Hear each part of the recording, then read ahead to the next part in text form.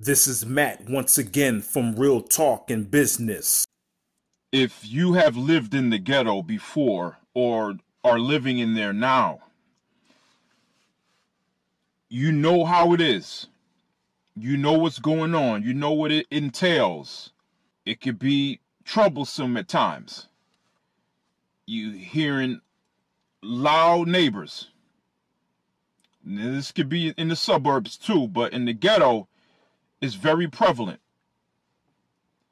You hear the loud neighbors. You hear the gunshots. Liquor stores on every corner. You see it everywhere you go. People hanging out, smoking and drinking during the days and the nights. Drug dealing. People hustling. You have the fights break out. Robbing and stealing. And it's not every single ghetto, but it's a bunch of them. It's a bunch. You see it everywhere. You hear it everywhere you go. So if you live in the ghetto, you have lived in the ghetto, you know what it's all about. Most people that I talk to want to escape this environment. They want to better themselves. They want a different view on life. They don't want to keep hearing the same thing over and over again. They want to change. They want something different in their life. And a normal thinking person would think this. But some people, when they want to leave this environment, they still haven't left. They still haven't left because of this. Right up here.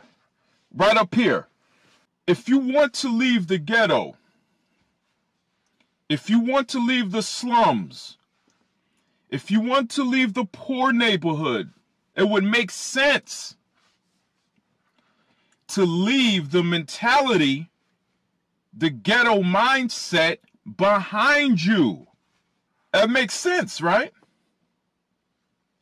I'm seeing so many people that they leave the ghetto.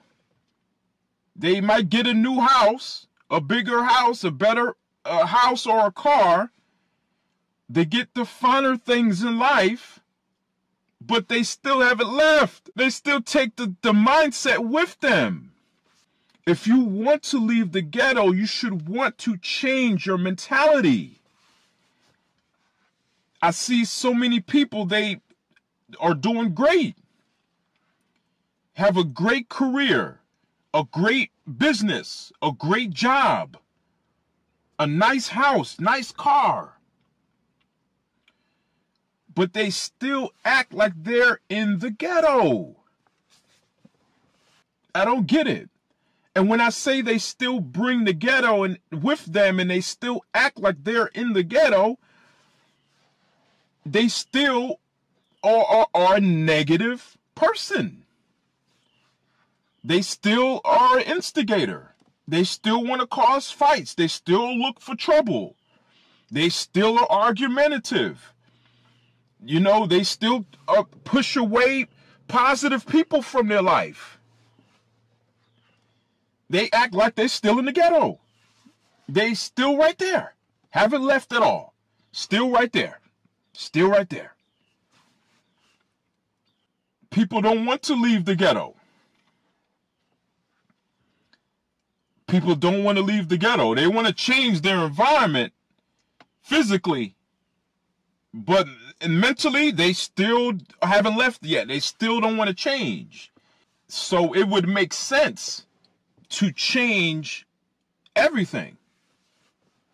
It should be a total package that you want to revamp. I'm seeing a lot of people just want to change where they're at physically, but still want to keep the ghetto mindset. Still want to keep and drag along this poverty mentality with them. You're only going to bring trouble along with you. The trouble is always going to follow you. Just because you change your physical environment, that doesn't mean you're going to escape the ghetto.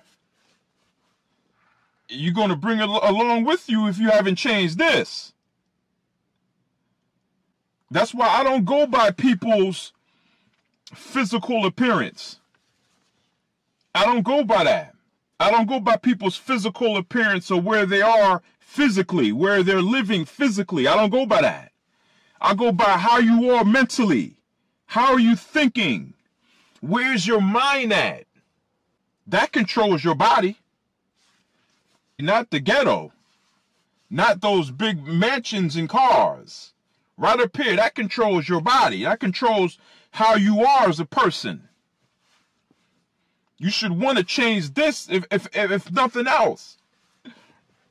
If nothing else, you should want to change your mindset and your mentality, where you are mentally. This is Matt from Real Talk and Business, and I see you in the next one.